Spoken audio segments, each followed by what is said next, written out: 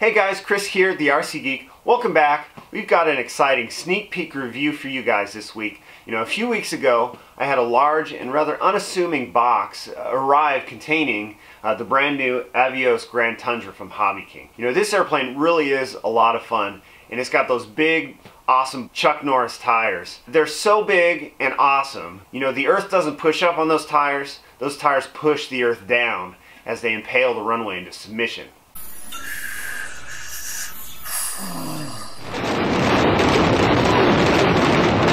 Now this airplane is ideal for some backwoods bush flying from an unimproved surface. And you know, I had the perfect field in mind for this when it arrived. So let's show you guys how this bird goes together and give you the lowdown on how it flies. So, let's go!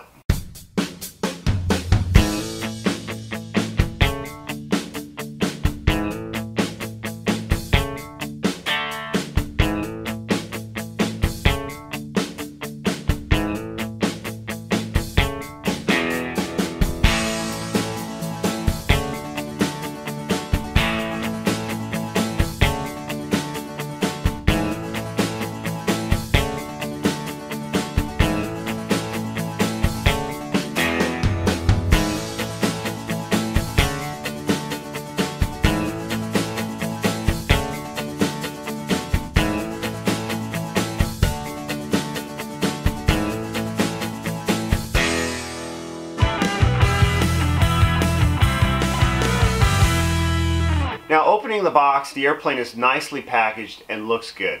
You know, there are a number of parts and they're all packaged pretty well. One of the things I really noticed was, as a whole, the foam finish is pretty smooth. Now, I didn't have any instructions in the box, but I was able to get the assembly completed without too much of an issue without them. This was an earlier production sample, so I'm guessing that, you know, the instructions may have still been in work or something like that. Or they may be a digital download once this releases. Now that said, I think it's worth talking through the assembly a bit in some detail. Now I attacked the assembly first by getting the landing gear onto the fuselage. The fasteners, they're all packaged with the gear, so be aware of that. So first up was to fasten the gear cross braces for the two sets of struts. Slip the fastener through with the tubing spacer inside the brace and then fasten the nut down. From there, the gear screw onto the fuselage with some 3mm machine screws. Lastly, those Chuck Norris tires were put on and the rubber bands wound around the hooks on the gear, which create the tension for the shock gear. I can tell you that shock absorption works really well at the field. Now, 2 rubber bands were used on each side. I will say that those big balloony tires are a nice soft foam rubber and really work nicely in rough surfaces, especially adding in the suspension from the struts. From there, it was on to the tails. The rudder was put on first by slipping it into place and then fastening it on through the bottom fastener hole. From there, the tail wheel assembly was installed using the supplied wood screws and then centering springs added. Now, finishing up the empennage, the horizontal tails were slipped into place over the spar and then fastened down. There are 7 screws total here for this. So 2 go at the root of the tail to fasten to the fuselage, 4 are used to fasten the support struts, and then the last one fastens the 2 elevator halves together. Finishing up the assembly, the wings are installed, slipping them over the carbon spars and then using the supplied machine screws to fasten it down. The wing support struts are all held in place using cotter pins. Note that you do have to screw the 2 wing braces together before putting them on the airplane. The cotter pins themselves, they were pretty tight at the fuselage junction, so you may need to use some needle nose pliers if you're having difficulty getting them on. Otherwise, that was the heart of the assembly. Now, to wrap it all up, you know, the servos were connected and set up, the prop was installed, and then the final radio installation and CG was performed. Also, all of the vortex generators were added as well by putting them in place and then gluing them with some thin CA. These are there to intentionally turbulate the flow so you avoid getting any kind of laminar separation. So what you get then is an airplane with really good slow speed characteristics. So for the assembly, as you can see, it was a pretty simple setup and everything went together well. I did have a bunch of spare fasteners, so hopefully this thing holds up. Actually, the airplane is set up for optional floats and FPV, so I'm guessing that that's what those bits are for. The airplane is a great size and really takes up a lot of space on the bench, and it looks good doing so. There's no question looking at the airplane and how it's proportioned that it should fly really well. It definitely has a good bush plane look to it, and the color scheme is decent. Plus, you know, it's got lights throughout, which is a nice feature. One thing that I should note is that the airplane comes with two propellers. It has a black 17.8 for 4S operations and then a white 16.8 for 6S operations. We flew both and there are some differences for sure, but it flew great with either setup. In terms of the control surface setup, you know, not having any instructions, I took a notional guess from the start and actually found those rates to be about perfect for my flying style. I always recommend setting up multiple rates, which allows you options during a maiden should any control axis be too sensitive or not enough. Then once flown, you can tune in the rates to your desired feel in the air. You know, the airplane is surprisingly aerobatic and does anything you would want to do with it. So ironically enough, think 1 inch for your starting rates and then tune from there. These were my mid rates and I didn't find reason to change them at all from the maiden. So for elevator, 1 inch each way with 5% expo. For aileron, 1 inch each way, 5% expo also. And then for rudder, again, 1 inch with 15% expo to desensitize the steering. And then for flaps, I had 1.5 inch max with no elevator mixing. You could potentially get more if you wanted to out of it. Now for the CG, I found that 60 millimeters as measured from the wing leading edge aft was about perfect, and this actually equates to where the forward wing brace pin is. So simply lift the airplane with your fingertips on that pin and look for the aircraft to be level or have a slight nose down attitude and you're good to go. As you fly the airplane, you can look at moving the CG back if you like, as it was maybe a touch nose heavy there, but I really liked it at that location. For batteries, I'm using Roaring Top 35C 5800 mAh packs, both 4S and 6S. For the 4S pack, the battery ends up completely forward in the battery bay, as you can see, and then the 6S pack falls in a little further aft, as you can see here. With these packs, I have my timer set at 5.5 minutes, and I could probably fly for another 5 minutes easily if I wanted to, especially with the 4S setup.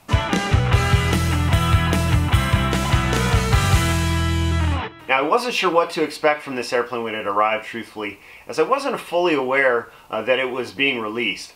But I tell you what, it's pretty darn awesome. As a whole, regardless of 6-cell or 4-cell, the airplane just flies great. The shock gear work great and really help on unimproved surfaces. It's extremely aerobatic and has great power. On 6 cells, man, the airplane is just ballistic. It'll get off the ground in no joke about 2 feet and climb straight up with pretty much unlimited vertical. It'll hover if you set it up right and do just about any kind of flying you can handle. And it's actually quite quick too. On 4 cells, the airplane has a much more scale-like power to weight ratio and flies more like a true Alaskan bush plane. It still gets off the ground in short order and has good vertical, just not the unlimited that you get on 6 cells. The interesting thing is I definitely felt the weight difference between the two setups and actually preferred flying the airplane on 4 cells just a little bit more. It makes for a bit more of a challenge in the air, forcing some of that energy management. Plus, at the lighter weight, you know, it cruises around partial throttle wonderfully for those touch and goes. The one flaw we did find as we flew the airplane was that the aluminum used for the tail wheel attachment is really soft and it bent pretty easily. We flew the airplane a ton while we were getting video, and we were regularly bending the tail wheel back into place. Now, shortly before this airplane arrived, I had discovered a new dirt field fairly close to me, and I knew that this would be the perfect spot to showcase this Grand Tundra and show off those awesome Chuck Norris tires. So here are a couple short flight videos of the airplane on 4 cells, followed then by 6 cells. If you'd like to see the full uncut videos, click on the icon in the upper right corner as I have links there. Check it out, guys, and then we'll wrap this up.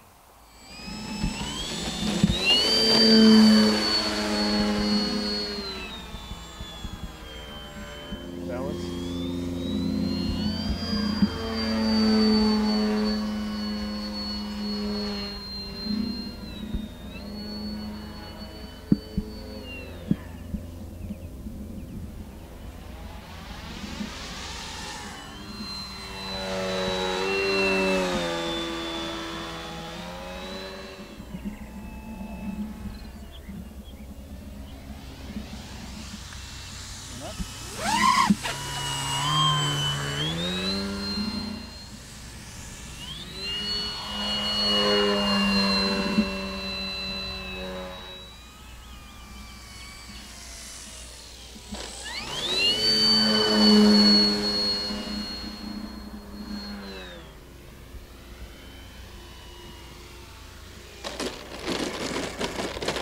take that. All right, we're out here. We're flying the Grand Tundra, and it's got the world famous Chuck Norris tires. Yeah, those are a nice feature. So we're out here at some undisclosed location, San Diego, California, and here's what we have to deal with. But you notice the tires on the Tundra, the Grand Tundra, stay perfectly clean. Perfect. It's like we've stepped in the world's largest Duke. It's nasty. But having a good time. Yes, we are. How's it fly? Awesome. It's got lots of power. 6 cells. It's like a rocket. Goes straight up until space. It does all the snap rolls and all the things you need to do as a bush pilot. So obviously. Yeah. All right, we're gonna get some more flying in. Yeah, I want to do some touch and goes. Touch and goes. Cool.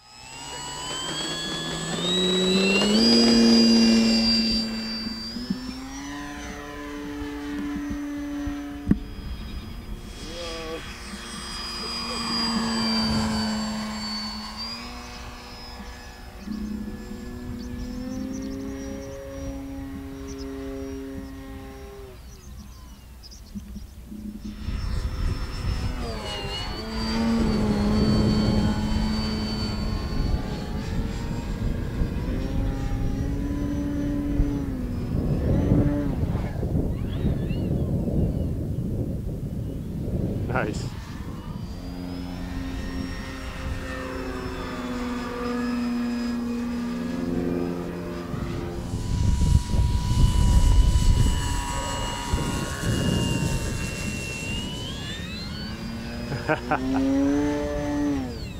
Nice.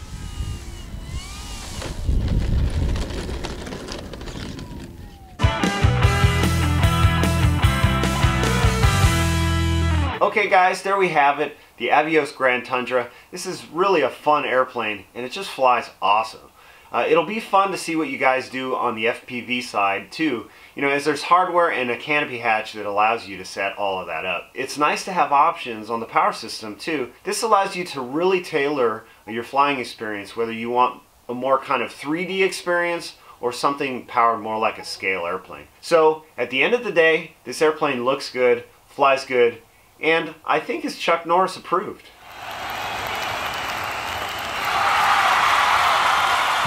Alright guys, that's it for this video.